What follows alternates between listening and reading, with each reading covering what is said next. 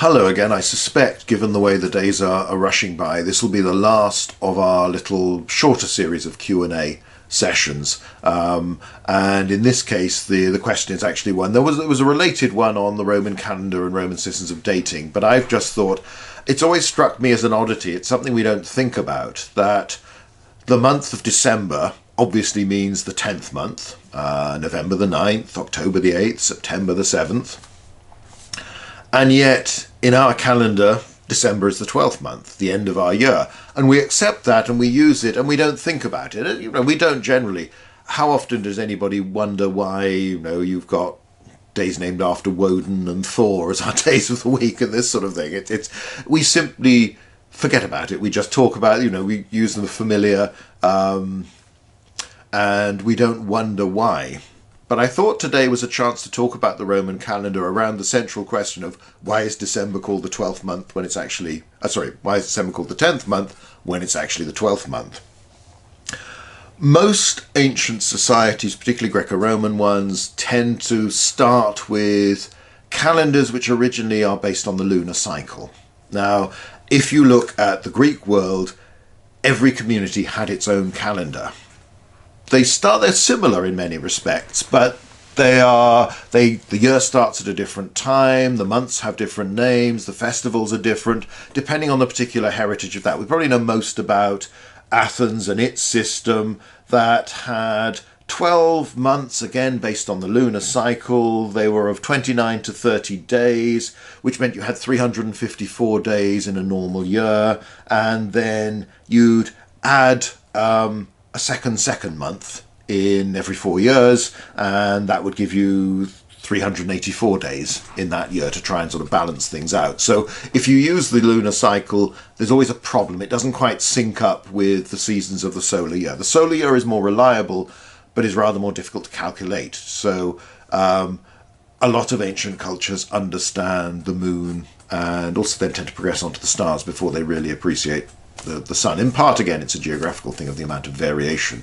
and the angle of the sun. Perhaps if civilizations had developed further north or further south, they might have thought of things in a different way because there's more change to the length of the day.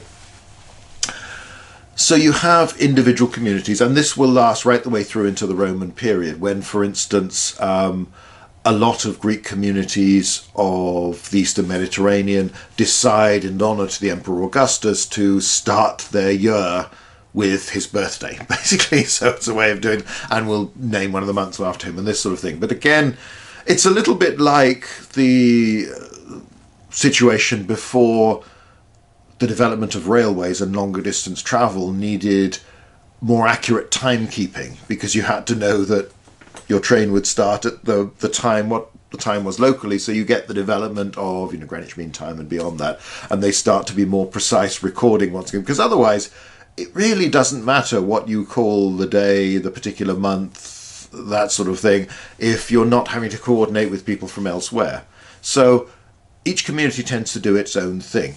In the broader context of measuring time, remembering events, this sort of thing, for the Greeks you have the Olympic cycle, an Olympiad of 4 years, which based around each Olympic Games, and you also have the Pythian Games and the other two major festivals.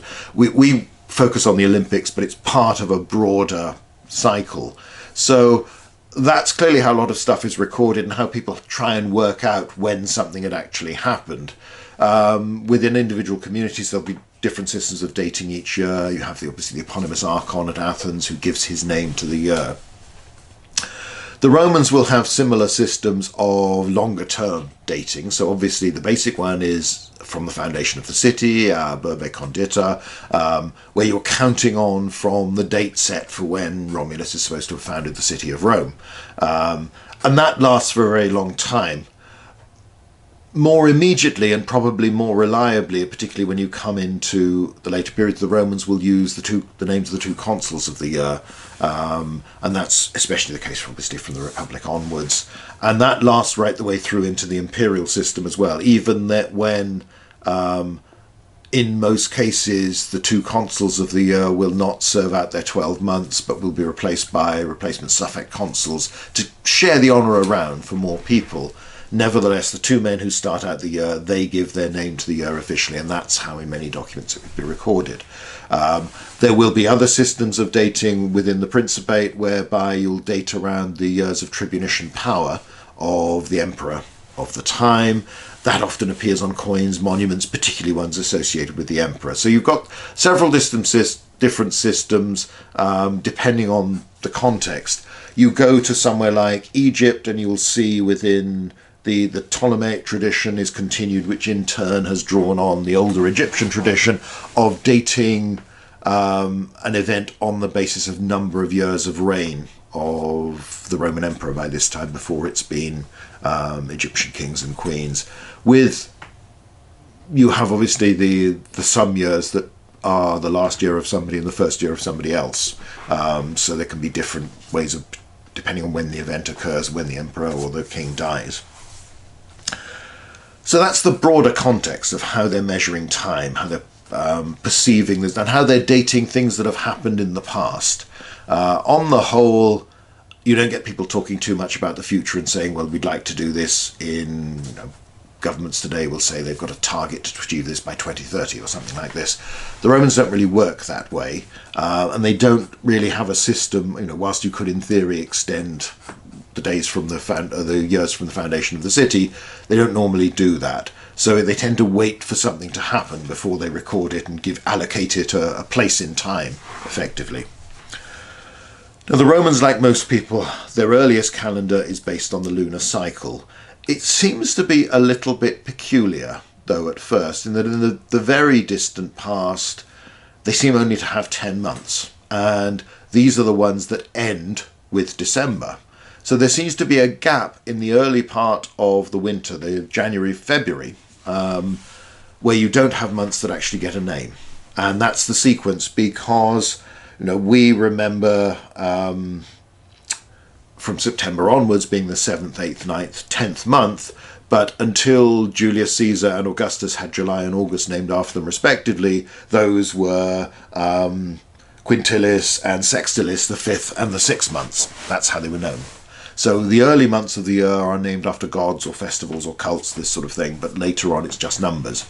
So we can tell very clearly that it starts off with a 10-month cycle of 10 named months, and they seem to have just fiddled around for some reason with the winter. Probably before the fall of Rome's last kings, a 12-month system is added to this, so you get January, February. Now, January is named after Janus, the god of beginnings and endings, the god represented with two faces, one looking forward, one looking backward. That's the logical time for the year to begin. That name seems to be most clearly associated with the end of one year, beginning of the next.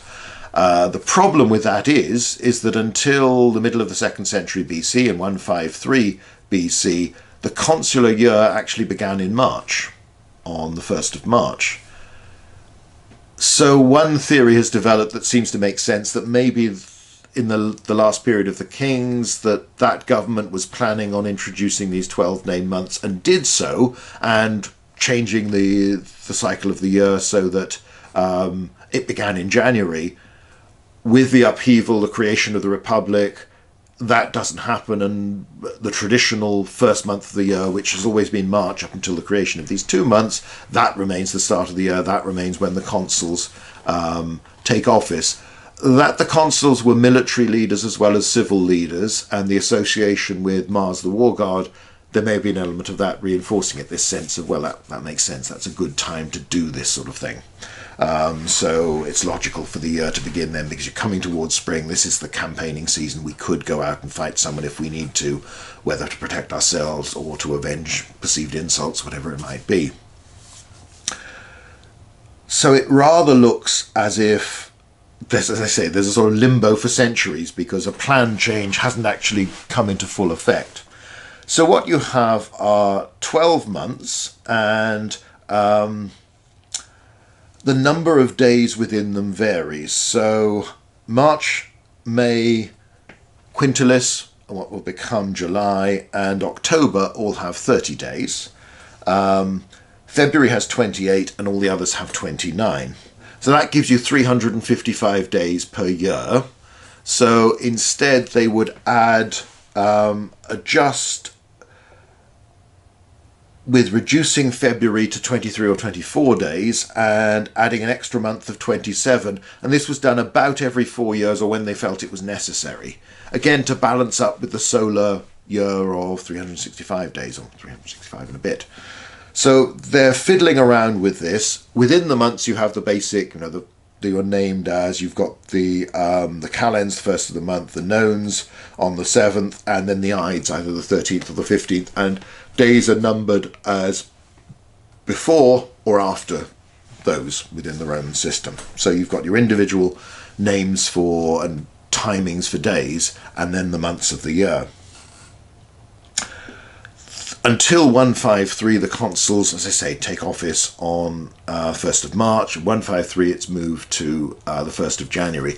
The cycle of the tribunes of the plebs is always different. They take office on the 10th of December, and that doesn't change. So 10th until the next year when somebody else, another College of 10, takes office on the 10th of that year. And that seems to be to do with the different political traditions, the fact that this is meant as a magistracy to protect the people from abuse of power by magistrates and other senior ones. So it's different. So there are these little peculiarities that come along. So it is something that requires careful management. It isn't a system that you can simply let run and it will keep pace with the seasons all the time. So by the time Julius Caesar comes along and reforms it, it's about 3 months out of kilter with the natural seasons. It's also given a lot of opportunity, as have other calendar systems where you've had to fiddle around with it and add particular days or months, in that politically people can take advantage of this. So for instance, if you decide that this is going to be a year where you're going to add a month, then that actually will increase the term of office of the magistrates of that year, because again it occurs in the middle of that or early on. And when you put that month, when it actually happens, this can influence availability of time for court cases, for instance. You see this sort of manipulation in Cicero's letters, particularly the Verrine orations.